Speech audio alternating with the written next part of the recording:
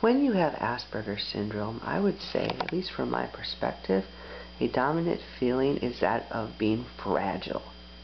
Now, this is not a very common feeling from what I understand other people to feel like. They don't feel fragile.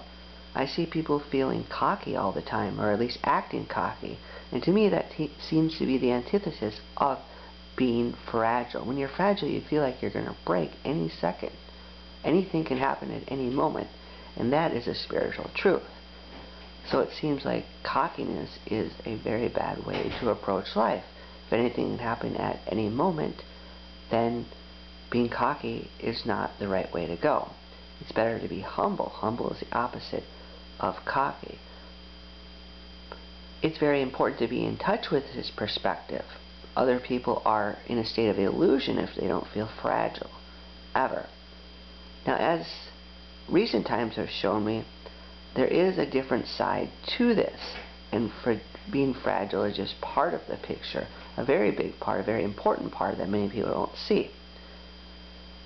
I read bits of a book by Calvinist theologian John Piper, and he says that anxiety is a form of pride. He says it's ironic because it seems weak.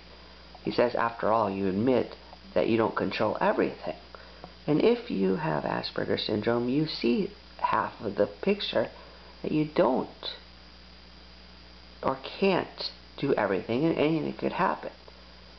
And for so long, I've felt that the natural response was anxiety or fear.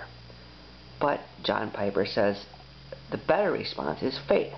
So you can have the feeling of being fragile, which is a very real perspective, a very truthful perspective, very insightful perspective. To make it even better is to have faith rather than fear.